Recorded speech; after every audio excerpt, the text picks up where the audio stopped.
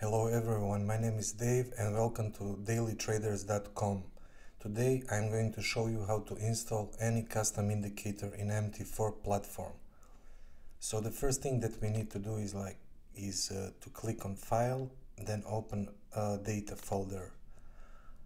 After this we need to enter the MT4 folder, then enter the indicators. And this is the place where we need to paste our indicators. Today we are going to install the high-low insider. This is custom indicator built for our day trading strategy. If you want to find out more information about it, please read description below this video. So we need to grab this indicator and paste it here. After this we need to reinstall our platform, so we just need to close it and open again. Okay, let's wait for a sec. Okay, we are here back.